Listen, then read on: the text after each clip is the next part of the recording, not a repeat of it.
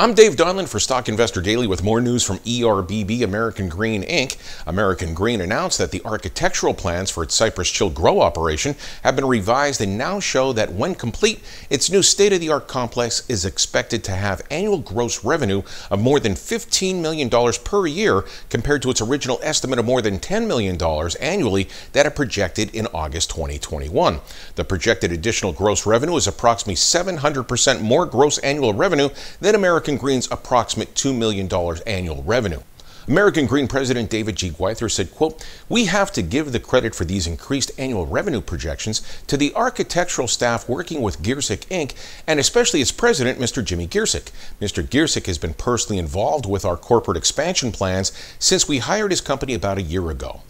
In addition, American Green is working with some of the best manufacturers in the U.S. and the world to equip the facility with custom-made equipment built to extract the most product out of the square footage at the Cypress Chill facility. Find out more information on the company, American Green Inc., ticker symbol ERBB, at their website, americangreen.com. I'm Dave Donlan for Stock Investor Daily.